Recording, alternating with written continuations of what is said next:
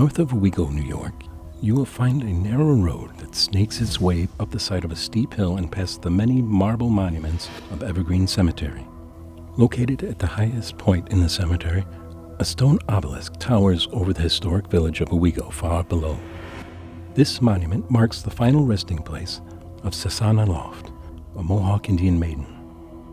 She was a very enthusiastic and dedicated convert to Christianity, and she spread the gospel to people in this area. She came on the train, and there was a tragic train crash.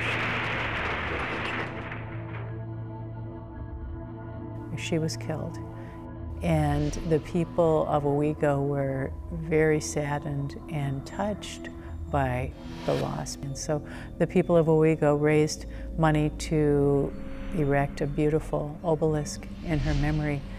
One thing that's interesting about that, though, is that Sa-Sa-Na's family did not really want her to stay in Owego. They wanted to bring her body home.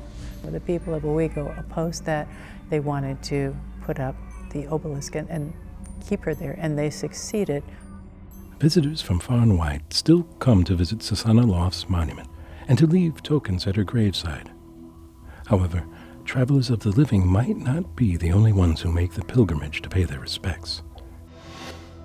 It is said that shortly after her interment under the obelisk, visitors to Sa-Sa-Na Loft's grave could hear the singing of Mohawk people in soft voices coming from the surrounding woods.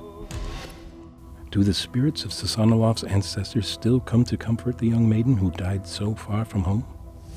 Perhaps, if you find yourself in Evergreen Cemetery on a cool fall evening and listen closely, you might also hear the songs of the Mohawk carried on the breeze as it rustles through the nearby trees.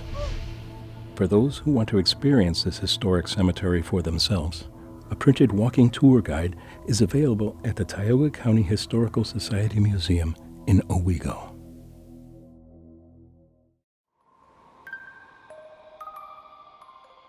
There is more haunted history for you to explore. Click on the links below to watch more clips or visit our website if you dare.